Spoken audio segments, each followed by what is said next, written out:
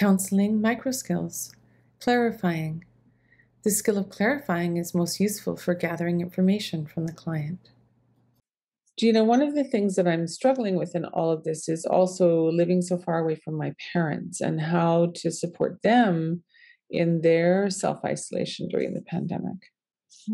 Where do your parents live, Sandra? What microskill was that? Clarifying. They live in Ottawa. In Ottawa. What microskill was that? Paraphrasing. Okay, and you live in? What microskill was that? Clarifying. I live in Victoria, so we're, a long ways away from each other. And how long have you been living this far apart? What microskill was that? Clarifying. Well, for most of my adult life, I moved to Saskatchewan when I was probably 21, I think. Yeah, 21. And I really have not lived in Ontario. I've been back for short periods of time, but I've really not lived there for the last 30 years, more than 30 years now. So who do you live with now? What microskill was that? Clarifying. I live with my spouse, Glow, and right now we actually have our best friend brother, chosen brother, who's part of our bubble. And he typically lives in Vancouver, but now he's living here with us right now. Okay. I'm curious, Sandra, how old are your parents? What microskill was that? Clarifying. 85 and 83. So they're getting up there.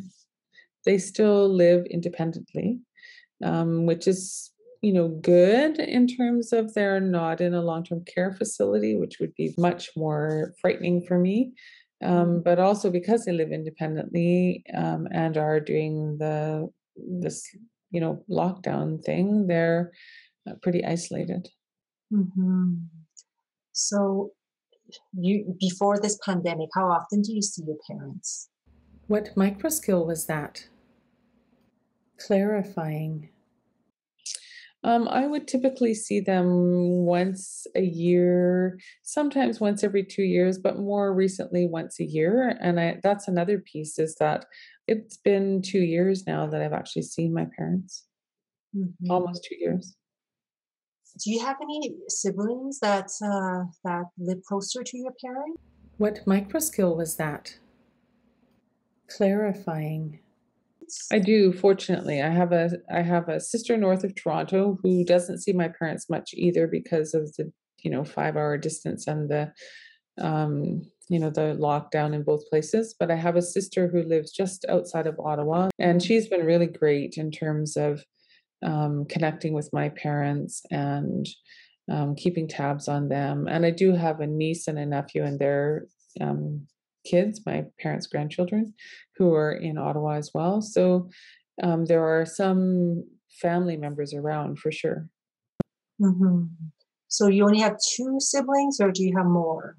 What microskill was that? Clarifying. Just the 2. Just the 2. Okay. What microskill was that? Paraphrasing. Yeah, I just have 2 siblings, and there's lots of extended family on my mom's side, but they're in Nova Scotia for the most part. So, and my parents have lots of friends and connections through the church that they're part of, but all of that is kind of shut down for them.